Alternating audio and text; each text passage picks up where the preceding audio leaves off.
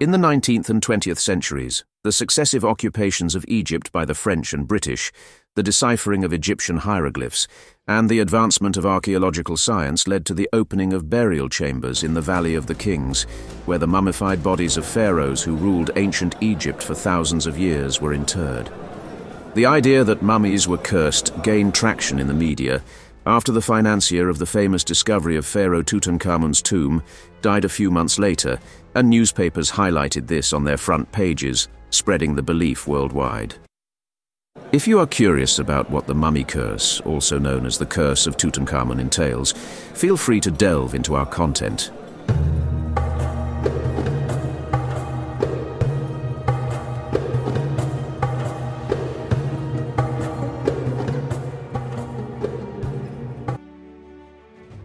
Everything began in 1922 with the discovery of Pharaoh Tutankhamun's tomb.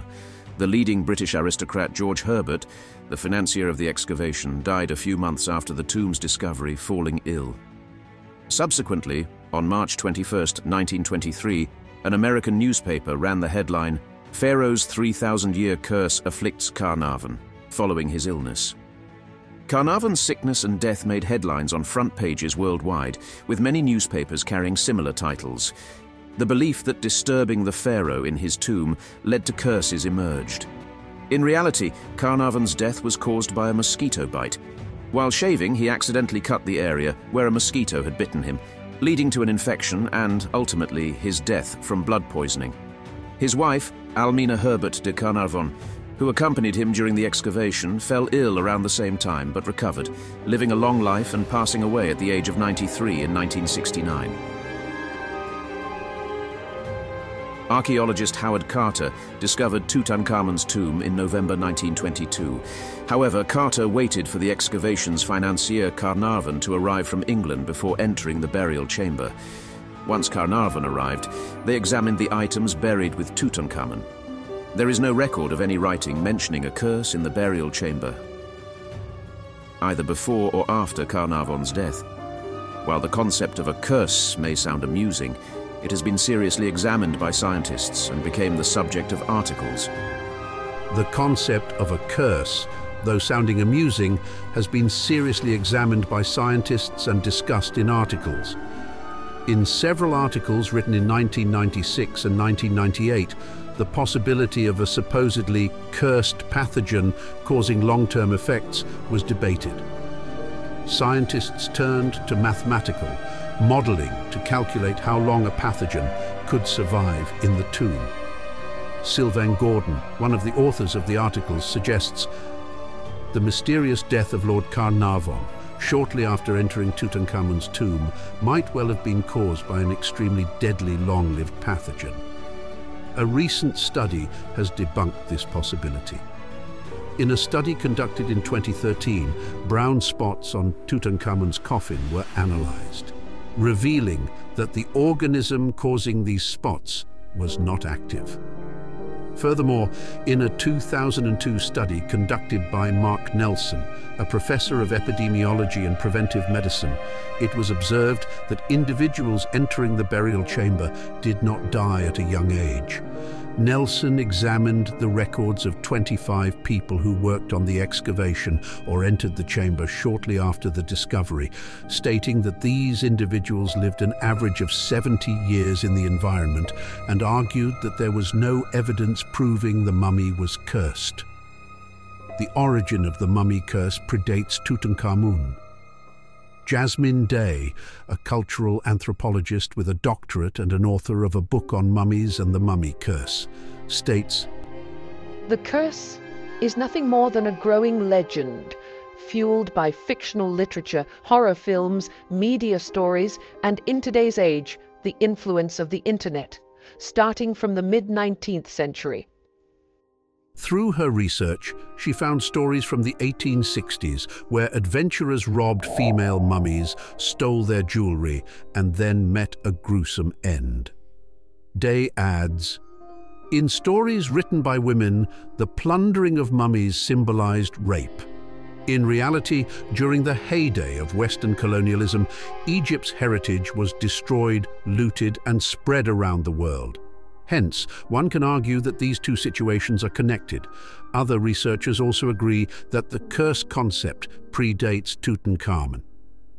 Ronald Fritzer, a history professor at the University of Athens and author of a book on the fantastical aspects of Egyptian culture, states, "The idea of Egypt being a land of mysteries extends back to the Greeks and Romans. Over time, these two civilizations associated the people of Egypt with all sorts of supernatural things and magic. After Napoleon's campaign, Egypt began to open up to the Western world. The subject of the mummy curse found its place in the film industry as well." Eleanor Dobson, a lecturer at the University of Birmingham, says, In the early 1920s, cinema audiences were dying to see the discoveries in Egypt on the silver screen with a Gothic narrative. The curse was so prominent that when the Titanic sank, people believed that a nun's mummy displayed at the British Museum had caused the ship to sink, leading to numerous letters being written to the museum. The museum director felt the need to clarify that it was just a rumor to alleviate the panic in the public. Nevertheless, people still requested flowers to be placed around the mummy to appease the spirit of the deceased nun, even going as far as making donations to the museum for this purpose. The greatest contribution to the spread of the idea that Tutankhamun's tomb is cursed belongs to the Times of London newspaper, which first introduced this concept. The interest sparked by the news published by the newspaper prompted other publications to release similar stories, leading to every newspaper having headlines related to the curse. Jasmine Day notes, "One of the journalists who benefited the most from this situation was Arthur Weigel, a former Egyptologist and rival of Howard Carter, the archaeologist who discovered the tomb. When Carnarvon died, Weigel claimed that the curse of Tutankhamun had killed him, even though he had previously stated that he didn't personally believe in the curse." Despite Carter blaming Weigel for promoting the idea of the tomb's curse, people continued to believe in the curse. Regarding the readers of that era, Jasmine Day says, "Millions of readers, raised on decades of fabricated curse stories, willingly believed in the curse. It was a few years after the end of World War I, and these people wanted to believe that it was possible to communicate with their deceased family members." The belief in the curse was further fueled by the endorsement of many famous authors, such as Arthur Conan Doyle, the author of Sherlock Holmes. Carter himself became a part of the curse chaos. In 1923, when his pet canary died, Carter wrote a semi-fictional short story titled The Grave of the Bird, The Death of the White Canary, with the help of magazine writer Percy White, describing his pet's death. Day comments on this, stating, "Carter endured both the pleasure and pain of the rumors about the curse. When newspapers began sharing more lies than truths about the so-called curse, he became quite disturbed and regretted turning a blind eye to the rumors at the time. People still associate archaeological discoveries and current events with curses.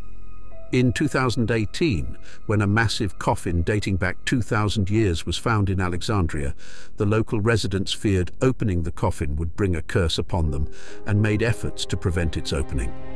Similarly, when the cargo ship Ever Given blocked the Suez Canal earlier this year, some argued that the pharaoh mummies, set to be moved to a museum in Fustat, caused the blockage to prevent the ship from reaching its destination, attempting to persuade authorities to reconsider their decision. While the clip is silent, the newsreel would have originally been shown with narration by Ben Grauer. The following is the monologue taken from the collection's production files. The following clip, taken from Universal Newsreel Volume 22, Release 2/43, features the Museum of Egyptian Antiquities in a story released on April 28, 1949. The story highlights the King Tut exhibit at the museum in Cairo, showing Tutankhamun's sarcophagus. The story also discusses continued digging at the site of Queen Hatshepsut's tomb, the mortuary temple of Hatshepsut in Luxor. In the Museum of Cairo, the treasures of 30 centuries unroll the scroll of history in one of the world's most ancient cultures.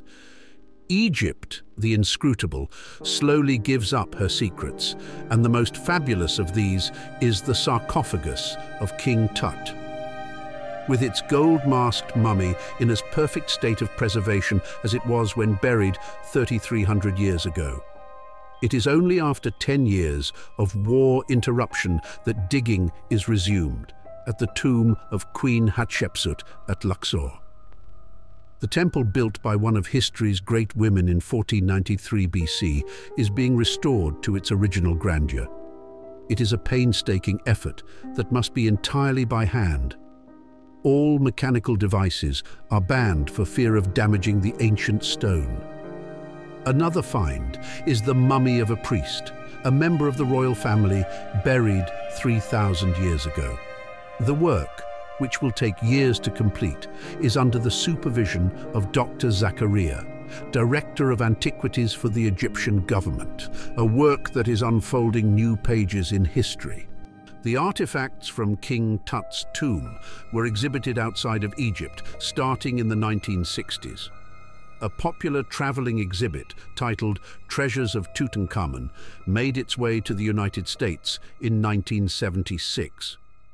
The exhibit traveled to Washington, D.C., Chicago, New Orleans, Los Angeles, Seattle, New York City, and San Francisco, and attracted more than 8 million people. The exhibit arrived in the United States aboard the USS Sylvania. Footage of the exhibit's arrival and unloading. People still associate archaeological discoveries and current events with curses. An inconclusive situation, it is impossible to definitively prove or disprove the existence of the pharaoh's curses. Therefore, there will always be an element of uncertainty about whether or not these curses are real. Some people will continue to believe, based on anecdotes and personal experiences, that suggest the existence of curses. Others will argue that these curses are nothing more than superstition and have no scientific basis. It seems that the pharaoh's curses will forever remain a mystery.